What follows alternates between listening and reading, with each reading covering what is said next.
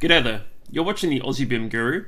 Today I've got a handy little workflow in Dynamo, which is how to measure room dimensions, so the width and the depth of the room using Dynamo, and to put this into a room tag. So I'd like to thank Pratyush for giving me this request. I know I have a lot of followers in India, so it's always great to get requests from them, and they're always quite creative as well, which I like. So in this case, I also noticed you're open to work, so I wish you success and luck in your career search, and anyone who can help him, feel free to. Anyway, let's get started. So the goal here is to measure the width and the depth of a Revit room and return those two values to a room tag. So by default, Revit can't report back on the dimensions of a room. It can report the area and the perimeter, but not these two proportions. So I'm going to be using the bounding box of a room in this case to assess its overall width and depth. It's important to note this method won't work for all rooms. Some rooms, the bounding box doesn't really tell you the size of the room. A good example would be a corridor. In this case, we can see that if we assess its bounding box, we're really assessing a bigger sort of area than the room occupies. But to be honest, how would you really report the area of this space anyway? It's hard to say. I mean, if the corridor doesn't really have a width, it has a length. So there might be other workflows you could use to report corridor sizes. Typically on projects, I wouldn't show the dimension of a corridor anyway. Maybe just the clear dimension using an actual dimension. As well as this, it won't work for rooms that are off the axis alignment. So when I say this, I mean that Dynamo has a y-axis that's always orientated towards the default north orientation in the Revit model by the internal origin. So if your project is rotated or rooms are rotated away from this project north orientation, the bounding box isn't going to be aligned to the room itself. Now there's ways to process this, but they're quite complex. They usually involve actually assessing the most common orientation of the walls of the room and finding the nearest orientation towards project north and assessing it this way instead. This will take way too much time for me to show, but if anyone is interested in how this is done, definitely get in touch and I can show you an example. But in this case, it's not going to work for rooms that are rotated. So I'm going to be using Revit 2020.2.2 and also Dynamo 2.3.0 today, but I believe this would work in most versions of Dynamo and it shouldn't require any custom packages. Anyway, without further ado, I'm just going to jump into Revit. And in this case, I'm just going to be working in a little house project. Now in this case, I've already set up my room tags to report the width and the depth of a room using some project parameters. So the way that I've done this is I've added a couple of project parameters. In this case, I have a shared width and depth parameter, and I've applied these on an instance basis to the categories of areas and rooms. So now these two categories of elements will have a width and a depth available. So if I select this media room, for example, you can see now I get these two parameters available. They're of the type length. So you just populate their value in the native unit to the model. So if your unit is in millimeters, type it in millimeters and you can manage the unit conversion in a tag instead. What I have here is my standard room tag that I use for small projects. And in this case, there's a few things sort of on top of each other, such as areas, rooms, various combinations of the tag to achieve different appearances. But if I just get one of the area fields and I go to my label properties, I've called on those two shared parameters. And in this case, I've separated them using a separator of just an X or a multiply symbol. In the case of the width and the depth, I've formatted the units so that I'm just rounding them to one decimal place, suppressing trailing zeros. Now you may not wish to suppress trailing zeros. You may wish for a measurement of 3 meters to say 3.0 rather than 3. Let's actually do this just to show it. So as well as this, I've said no unit symbol, but I'm saying that the unit has to be in meters. So even if you're typing your length in millimeters in your native project units, the tag will show the equivalent meters instead. And this is how I typically do this for a tag. I'll just change the depth as well to just not suppress trailing zeros. And in this case, I'm just rounding it to one decimal place. So I'll load this back into my project, overwrite my tags. So at the moment, let's say I type in a manual measurement and I say this is 3500 by 4250. Well, you can see now I get those two numbers returned in the tag, but obviously if I did this for every single room, we'd be here for a while and it wouldn't be a very exciting tutorial. So let's jump into Dynamo and do this in a slightly more intelligent way. And we're going to do this for all rooms in the model all at once. Okay, so in this case, I'm just going to maximize my Dynamo. And first of all, we're just going to collect all the rooms in the model. So I'm going to get a category by name.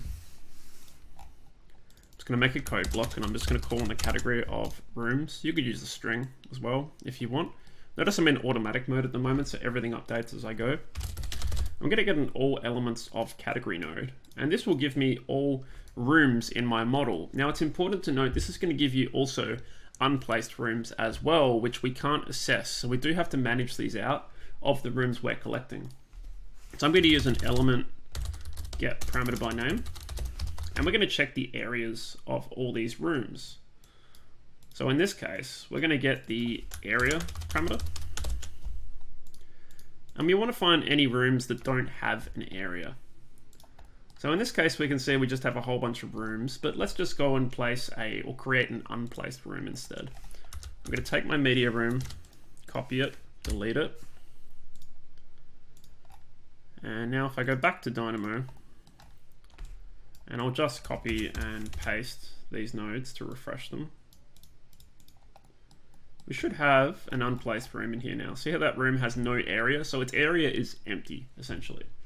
We can check for this just by making a little code block, and we'll just say A equals nothing. So 2 apostrophes implies an empty string, and in this case, that will form a match for any rooms without an area. I can then apply this to my favorite node in Dynamo, the filter by Boolean mask. So to all my original rooms, I'm going to mask them by this criteria. And now we can see that we're masking out our rooms that aren't placed in the model, so we don't have to assess these anymore.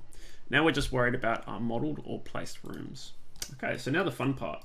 So we now need to assess the bounding box of the element. So I'm going to look for bounding box, and we're looking for the one with the little sphere in it. This one for the bounding box. Actually, no, not the sphere. We're looking for the one by element. So it's still a sphere, it's just a slightly different colored sphere. So in this case, this will get the axes aligned bounding box of the revit element. So not the element's geometry, but the element itself. In the case of rooms, this is sufficient because the only geometry a room has is its actual volume. So now we should have some bounding boxes. And bounding boxes are defined by 2 points, a minimum point and a maximum point. So we can use these to assess the size of our bounding box. We could also turn our bounding boxes into cubes and assess their properties as well. But to do this, we have to generate geometry, which might be a little bit slow. Now I'm just going to do this temporarily so you can see the bounding boxes. But all the rooms in my model now essentially have a bounding box with a minimum and a maximum point. So in this case, we're not going to use the cuboids, we're just going to assess the points. So in this case, I'm going to take a min point, and I've got to find the bounding box minimum point. There we go.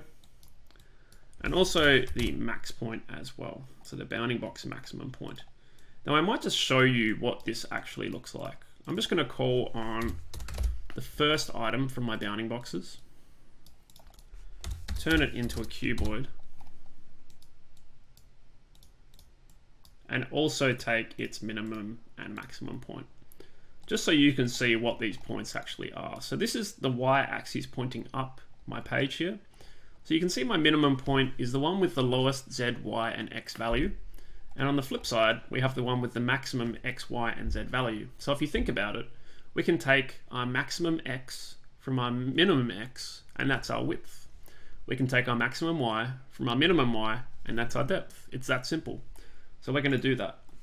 So I'm just going to go and revert this back so that we're taking all the minimum and maximum points. And you may wish to turn off their preview just to keep everything clean. And I'm just going to do this all in a little code block. I'm going to write that the width is equal to the maximum x. And usually when I type in min or max, I like to put the x function on the back, because I find sometimes Dynamo tries to grab functions that you don't want. So now I'm going to say max x minus, and I'm going to say dot x and just go back and say min x. So I'm referencing 2 variables here, my maximum points and my minimum points. Now max comes first, so I'm just going to switch these around. And I'm just going to connect these together. And what we should get is the resultant width of all of our rooms. So we can see we're still working with a list in this case. So we're working with a list of elements.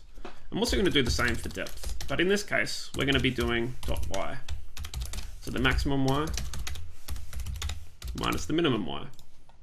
And now we'll also receive a list of depths. So we've essentially got our numbers now all we need to do is push these into the elements by parameter.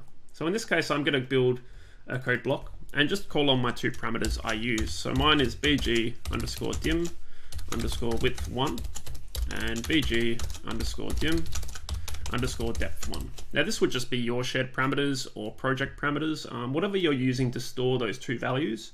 If you're putting them into a tag, they'll need to be a shared parameter. So they're probably not project parameters.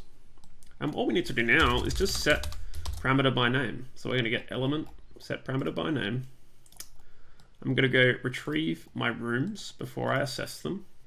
And I'm going to do this twice, so I'm going to get 2 code blocks. Okay, so I'm going to go to manual mode at this point.